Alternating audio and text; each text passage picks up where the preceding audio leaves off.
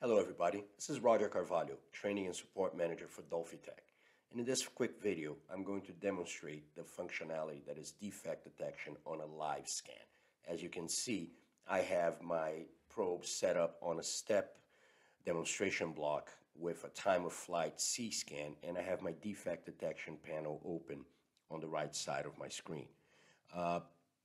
My signal is live. As you can see, I can move the probe around. The A scan is live, and I am going to set up the parameters for my defect detection in this particular sample between 5 and 8 millimeters with a gray color palette to highlight it. So all I need to do is turn it on, and there you go. I have the areas that are between 5 and 8 millimeter in this sample highlighted in gray in a live setting with my probe.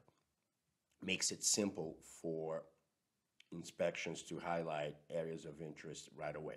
So you can just toggle on off the defect detection status, and now I'm going to drop a measurement panel on that area where we've seen the defect highlighted, and I'm going to once again turn on my defect detection, and you are going to see that the Dolphycam 2 will immediately start not only to highlight the defect, but also have some defect statistics, such as mean, median, and mode thicknesses inside that highlighted area.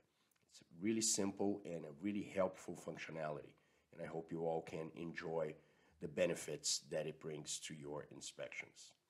That's all I have for this video. I hope you enjoy it. If you have any more questions at all, please do reach out to us via support@dolphytech.com or sales@dolphytech.com. There is, of course, many more information and documents at our customer portal that can be accessed via our main website, dolphytech.com. Thanks again.